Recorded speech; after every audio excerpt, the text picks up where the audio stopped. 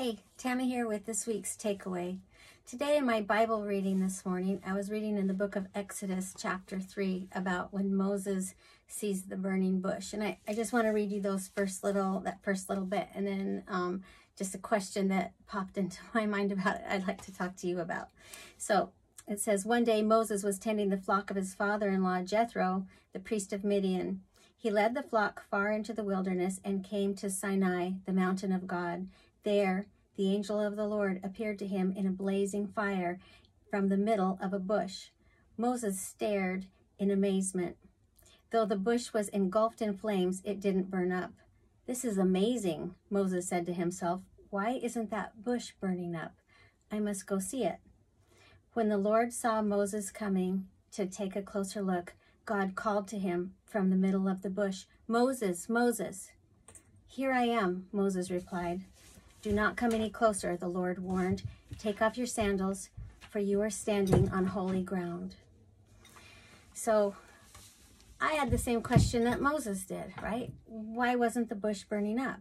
And we just take it for granted when we read that. Well, it's because it was God in the fire, and so God didn't burn the bush up. But why didn't God burn the bush up? I mean, Moses says later in Deuteronomy that God is a devouring fire, right? So why didn't the bush burn up?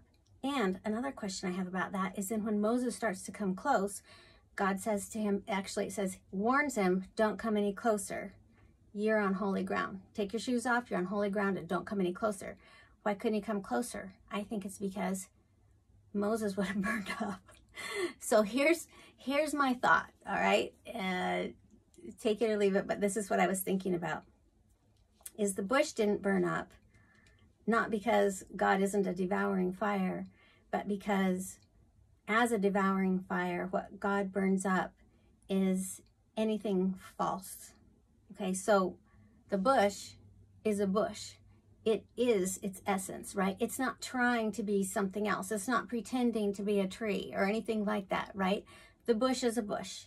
And so the bush doesn't burn up with the flames of the all-powerful, almighty, holy God, because it is its very essence.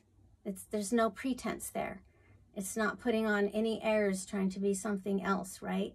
But we humans, we all have these false things that we do, that we portray or whatever.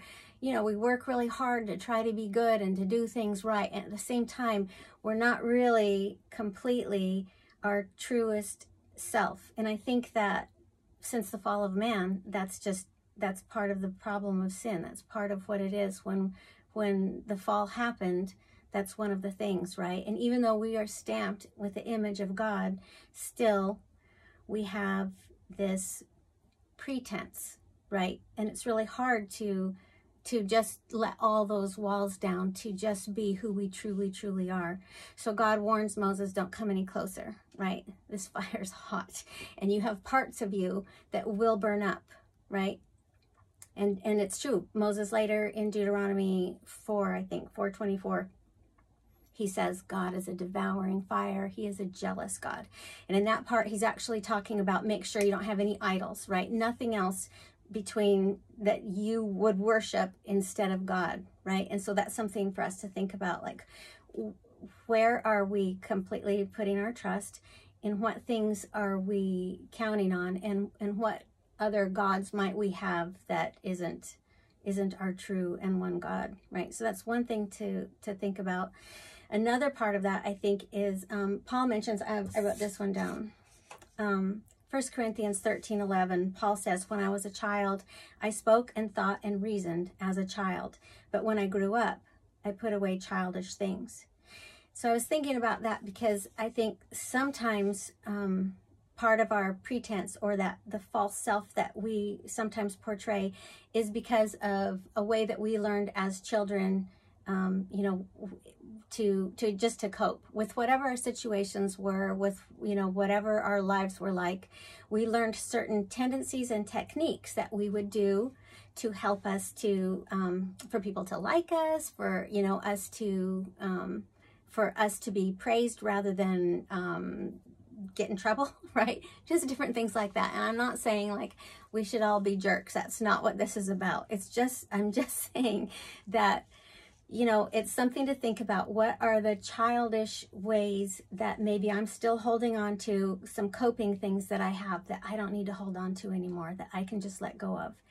And here we are, right, with the Holy Spirit living inside of us, doing work in us. And I think that the Holy Spirit has that devouring fire of God, that he will show you things, point things out to you in your life that you're like, do you still need this? Do you still need to operate in this way? Because we have him. He's our strength and he's our power. So there's things that we can let go of, that we don't have to be people pleasers. We just have to be God pleasers. And so what are things that we can do to please our God, our King? What are things that we can let go of that we don't have to hold on to anymore? Things from our childhood, things that we used to cope, that we don't need to do that anymore, that we can just lay down, that we can give to God and say, go ahead, God, burn this thing up, you know? Anyway, that's kind of what I'm thinking about today. And so maybe this is something that you could use as a springboard that might help you this week, that you can just think about some things like that and see what, just talk to God about it and see what you and he come up together that maybe is something that you can let go of and just let that get devoured. I hope you have a great week. I look forward to seeing you and talking with you next week.